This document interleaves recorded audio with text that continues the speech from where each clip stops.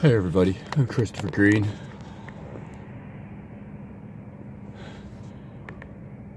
You should be freaking terrified of this video. Hey, I don't know where my cameramen are. They're constantly following me around, but I gotta adjust my own camera when I come into the studio. I mean, you can call my message a delusion if you want to,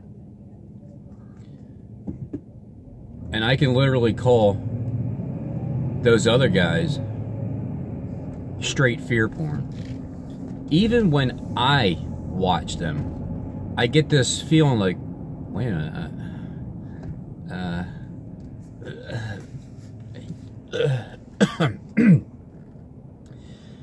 it's like an instant disgust in my stomach, because I'm looking at flat out liars, and they're liars, and they're also unbelievers. And then they talk about Jesus Christ and God, and then, you know, click below down here to get a bug out box for the end of the world that gives you like 6 months worth of packed food, you know. Like, yeah, I mean, when the elite are flicking their switch, you don't have 6 months to, like, just, you know, just hang out and kind of do your own thing and not get rounded up and drugged into a FEMA camp or anything. Not at all. You can just live your life and go about your business with your bug out box. But I tell you, man, as much faith as I believe I have, when I watch Mr. AMTV, and when I listen to Richie's from Boston, and I just hear this, I hear what the elite are telling us, because I can hear a mouthpiece with somebody else's words behind it, kind of like how the people that pretended that they didn't work for Steve, you could tell that their words are coming, that his words are coming through their mouth. It's quite simple to understand. So I get this feeling of, it's almost like an instant shot of doubt. That's what they put inside of you immediately. If anything else, if you don't get disgusted or if you don't get fearful of it, you at least have a shot of doubt. They try to give you reasonable doubt to believe in Christ. That's what they're doing. Their job is to push reasonable doubt, to get the jury to say, no, there's no Jesus Christ. I doubt it. I mean, I doubt that God's gonna step in and lay his hand on people and, like, shut them up and shut the lion's mouth. So that's why, to an extent, I kind of get sick, but I know I have to keep up periodically. I would hate to have your guys' jobs. I really would. To have to watch somebody that you just can't stand, or that you just don't believe in it. It makes you sick, because they're saying all kinds of stuff and you just don't believe it, but you're paid to watch, and you have to, and it's your job.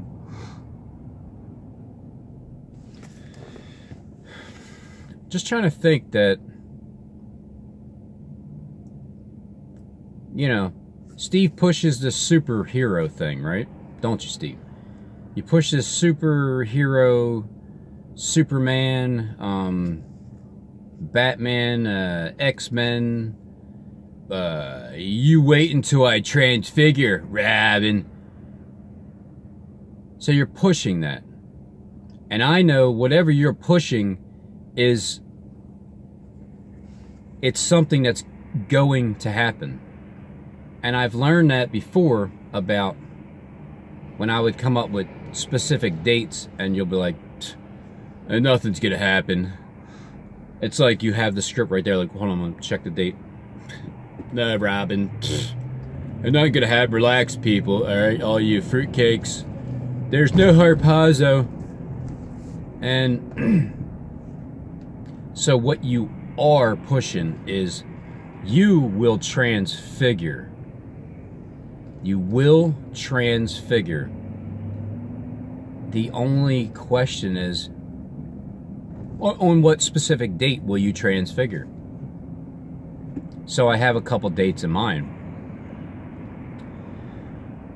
Now, to transfigure, what has to happen to... Here's the thing. When you think about what Steve's going to do in the underground media, you have to realize what Trump is going to do in the mainstream media, because it's like a mirror image. Trump, Steve, same person. Just different roles. So what does it mean that when you transfigure, are we going to hear that somebody killed you?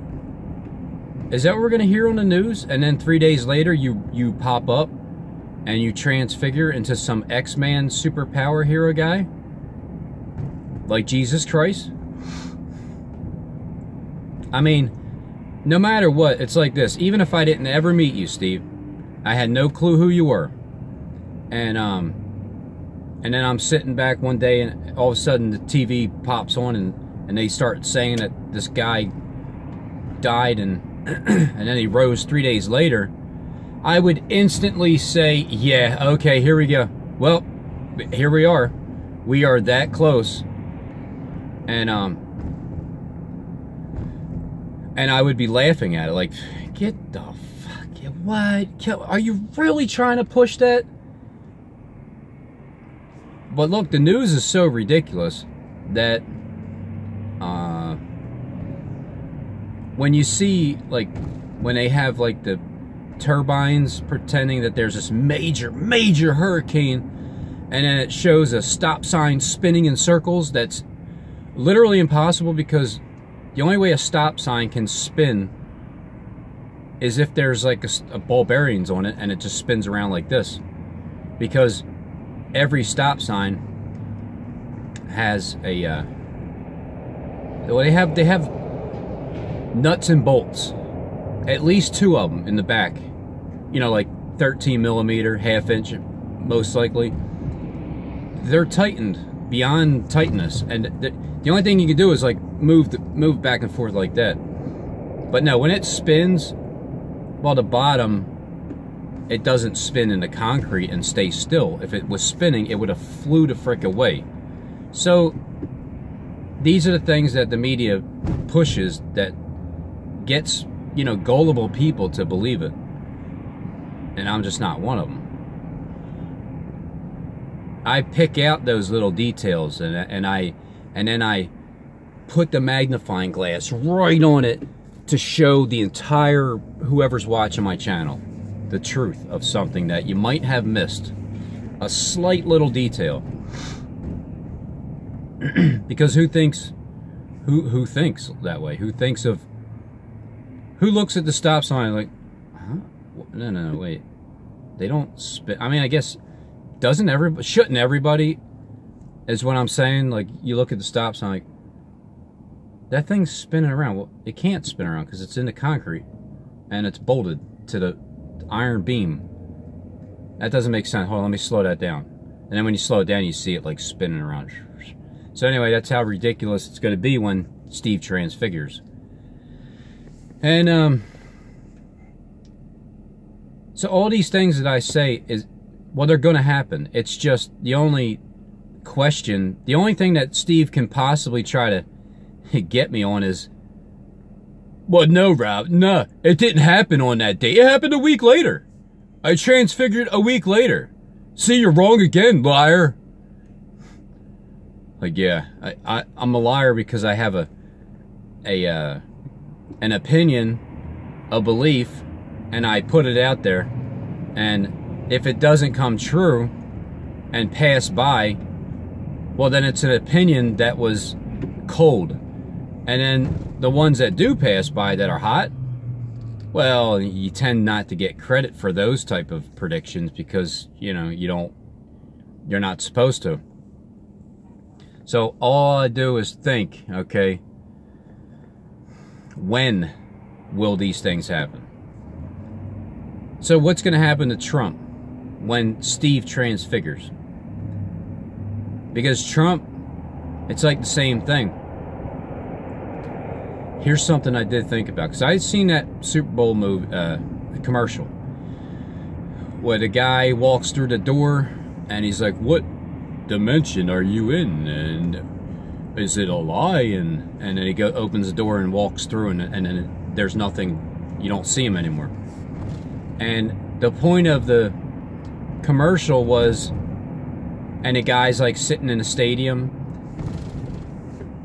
is there's going to be a person that's everywhere and nowhere at all. Okay? A person that's everywhere and nowhere at all. Like, you're not seen, but you're everywhere. And you're going to have a lot, it's something like where you're going to have a lot of answers for people. So I'm thinking of that. Well, that fits Steve with the character, because he is pretending to be Christ, which means he's everywhere and nowhere to be seen, but yet he's everywhere. You know, he's like omniscient and omnipotent. And then on top of that, not only is that the role of Christ, but it's the role of the head surveillance guy too, because you know exactly where everybody is. You know exactly what everybody's saying. Anybody that you want to focus on, you know exactly where they are. You know what they're talking about. You know what they're thinking about as they're driving in their vehicles and are just talking to themselves. You know their deepest thoughts, because let's face it, when people have like really good thoughts, they like to talk it out loud. And that's something that you know. So that means, to me, somebody is going to rise up who is unknown to the world, you know, the mainstream media, unknown to the world, but very well known to the elite, underground, the most famous people in the world. That person is famous to them. So that's the criteria for being that person. You have to be well known by the elite and by famous people, and but not known to the actual general public, but known underground. So the underground person's going to rise up, and they're going to start teaching people, and it damn sure sounds like a perfect fit for Steve to transfigure, pop into the mainstream media, because like I was saying yesterday, your ego can only handle being famous to the famous people for so long. You have to finish the role before everything starts. You want to be famous to the entire world, which means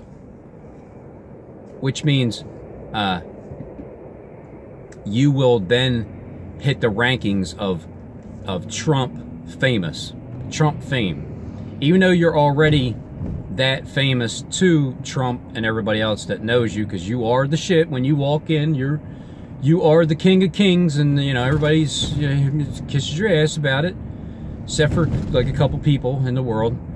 And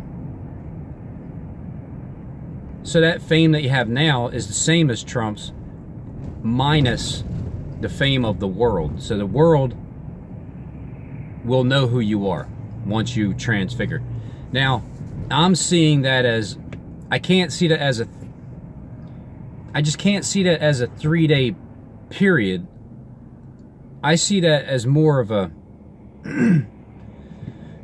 40-day period, like from 322 to 51.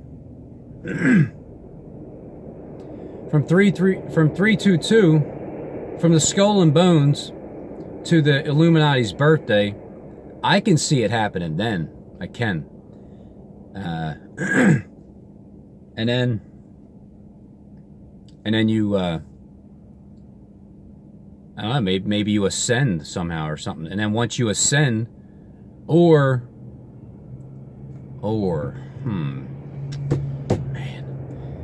I'm still trying to iron out the details of your script, because it's like, what has to happen first? Your dead body laying in the street for 3.5 days, and then after 3.5 days, great fear falls upon everybody, and then the great earthquake happens. Well, then that means beforehand you're preaching and teaching the world, and then, you know, the script is somebody gets tired of you and they kill you. And I don't know, I mean, like you and Michael, apparently, like the guy that lives down by the river in the van, maybe he's gonna pop back up. But see, from 322 on,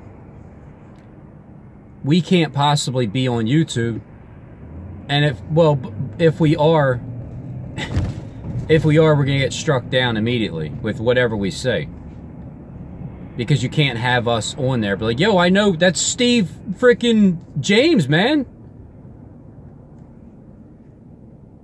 And then because of the technology that you guys have, and you can literally make somebody look, this is what it is. You know the X-Men movies, you know all the you know the Glass movie with the being like superhero on the ground. This is really going to come to real life. In real life, we'll be able to see it.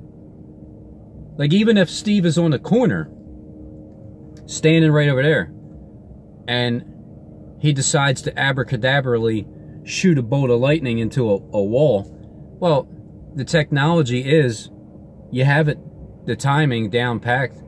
As soon as he goes like this, you know to shoot that beam right over there into the wall and make some kind of crashing sound, or even you know, like a firecracker over there, and you make it you know, just like the movies, but in real life, because that's why everything is practiced to be live. That's why YouTube started the live feeds. That's why Facebook Live, because everything's going to be live. That's why the football players, they know what the score needs to be. They know exactly how many points they need to score, and they know each other's plays, and they have to perform it live. And that's the best part about it, is you perform it live, just like WWF wrestling, the beginning of it. Well, the WE, whatever it is, you got to perform it live. You know who's going to win. You know the moves. You know the last move. And you have to do it live. Yeah, you get hurt. It's still real. You still can get hurt with, you know, get slammed and everything, but it's just all an act.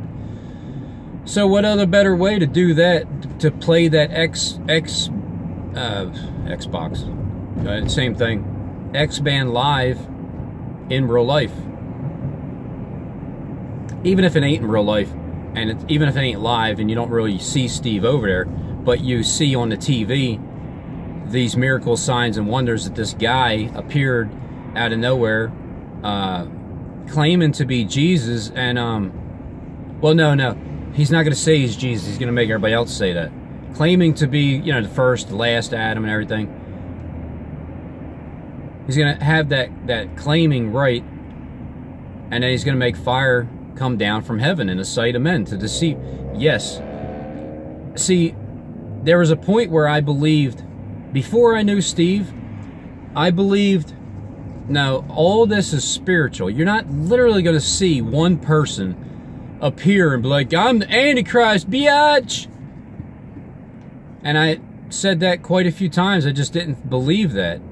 And then now I do, because yes, I could see that because of the script that I've been unraveling for that 150-day period of Trump's from December 21st of 2018, which ends on May 20th, 2019. exactly 150 days of his 150 miles of wall. Because of that now, yeah, I literally can see everything being played out literally on TV in the mainstream media. Yep. So now I've changed where, all right, it's going to happen spiritually, but at the same time it's going to happen literally because they're playing out the Bible. And as they play out the Bible, they realize, well, wait a minute. You know, Robin has been, all, you know, lying aside, Robin has, guys, listen, Robin, he has been telling us what we're doing before we do it. And we know that he's just a regular person walking planet Earth who's kind of telling us what we're doing.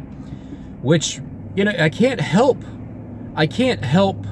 but to think, you know, he's literally telling us what our dreams are, like not the as we're sleeping dreams, but the aspirations and dreams of ruling the world and how we're going to do it. And we're not even telling him what our dreams are, but he's telling us what our dreams are. And then on top of that, he's telling us when we're going to do it. Where he's telling us what song we're going to sing, he's telling us the script we're going to play out. And I can't help but to just think that's the same thing that Daniel did when it came to King old Nebuchadnezzar, King Cyrus, and he even prospered in the same year as Steve's first year and Trump's third year, in the reign of both of them.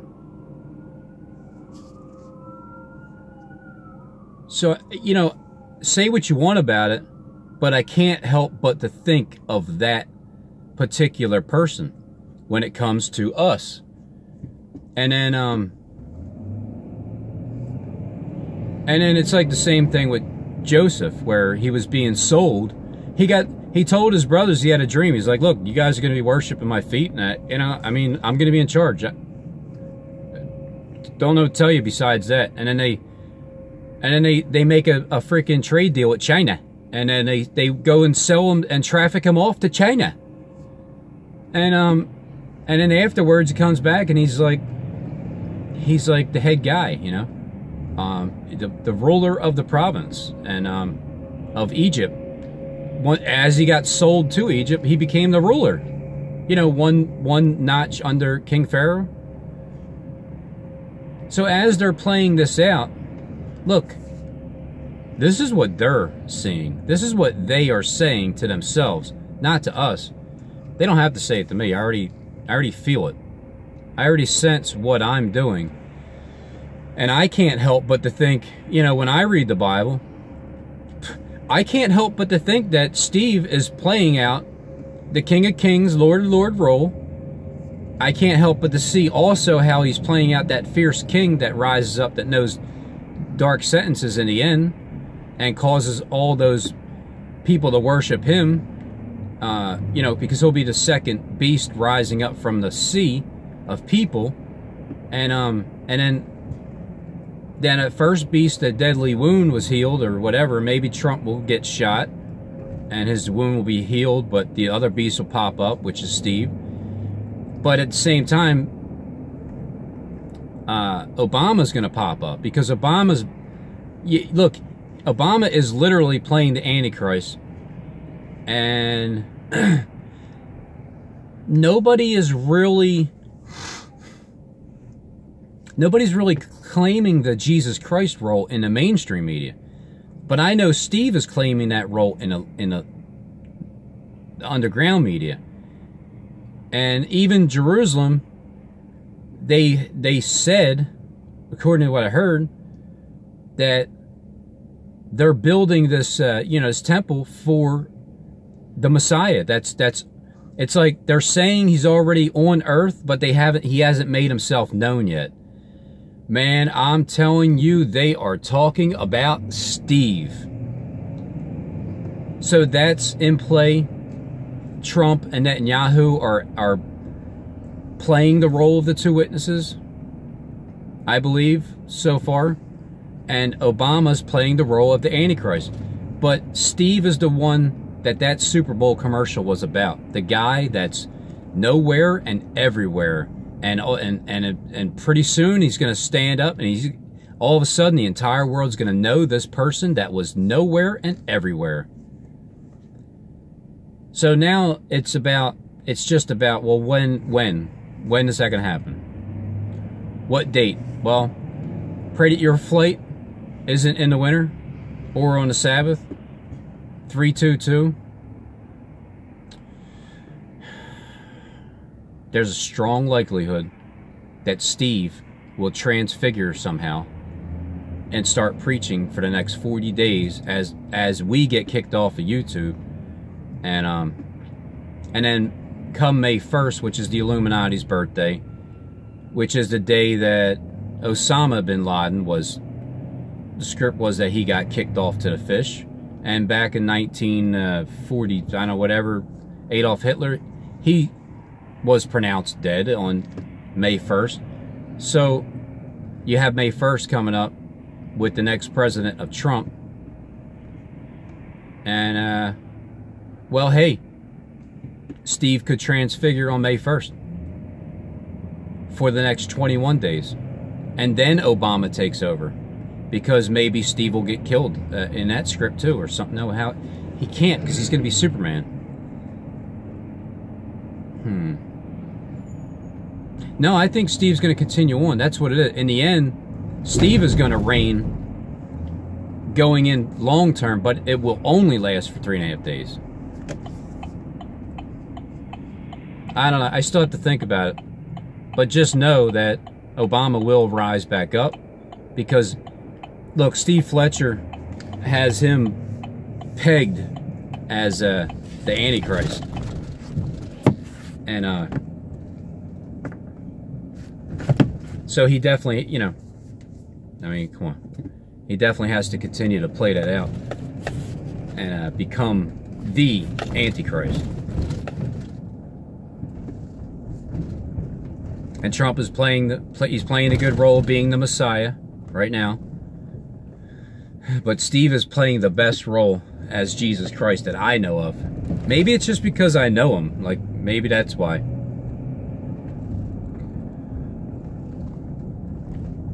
So I'm just trying to figure out the script, like always, because that's what it is. It's a script. Everybody has a role that they're playing, and the elite, they are patient with their role. They've had it for many generations now. And this is the year, you know, this is the year. The next couple months is the months. It's when everything that they have practiced will finally happen. The only thing they didn't practice was what they're going to do in those last 7 days. When this thing here, when that thing there disappears and then goes away for a few days, and then something tremendous happens to the elite that I still, I mean, there was a time where I had no clue what God was going to do. I just knew he was going to do something. I couldn't figure it out, and I said it, I just don't know. Then I started to realize that it has a lot more to do with, it's going to be, well, yeah, the darkness. The whole reason for making this sun and covering the sky is so in the end they can make that sun travel in the other direction at will and play God and get people to believe that that's God doing that when it's not, it's them. So that's the entire reason why the skies are covered up, was to get that sun to go in the other direction on that day when they start to you know, like transfigure. So there's that.